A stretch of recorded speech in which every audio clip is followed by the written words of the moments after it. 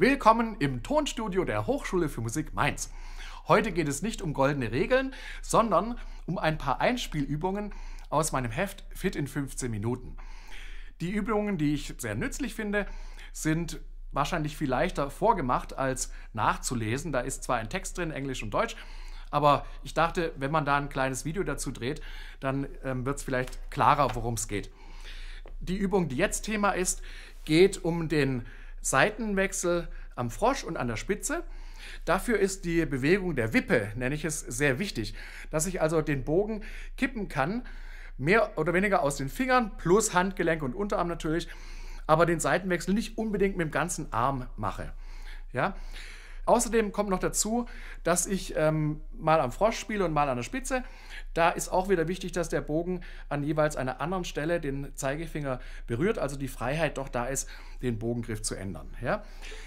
Ich mache mal die Übung vor. Zuerst kommen einfach nur Striche, kurze Striche am Frosch, wo ich auch die Dartbewegung noch mit einbringe. Das ist der aktive Fingerstrich. Ich sage immer, wie bei einem Dartpfeil, den ich werfe, müssen die Finger in der Lage sein, sich zu strecken oder auch anzuziehen. In dem Fall brauchen wir beides.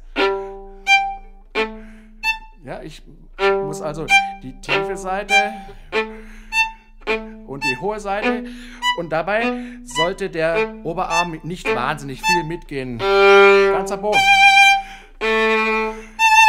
Tiefe Seite etwas stegferner anstreichen als die hohe und umgekehrt auch wieder. Der Oberarm kann mitgehen, aber muss nicht wahnsinnig viel rumturnen. Die meiste Aktivität ist vorne in den Fingern.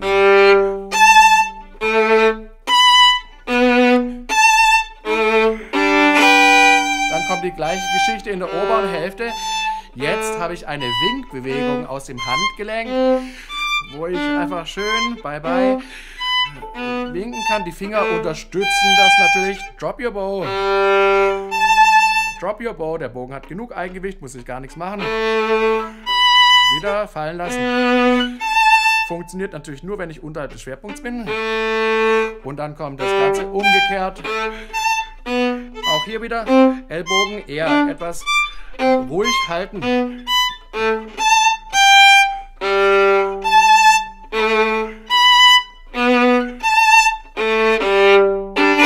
Ja, das ist die Übung, die sehr nützlich ist für den Saitenwechsel am Frosch und an der Spitze, die auch so ein bisschen Gymnastik für die Hand ist und die ich jedem empfehle, in die Einspielübungen mit einzubeziehen.